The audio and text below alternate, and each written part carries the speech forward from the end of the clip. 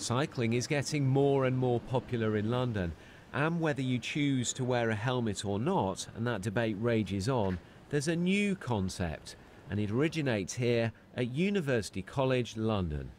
So the ideal head shape. These are the world's first custom-made 3D printed helmets, and they get extra strength from the honeycomb structure, and they're made of material more commonly used in the aerospace industry. This is what we use conventionally in bicycle and motorbike helmets.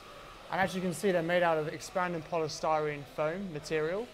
And that was really designed in the 1960s for flat packaging, not for curved surfaces like our head shapes. So what we have here is a honeycomb structure that has the highest crush strength to weight ratio.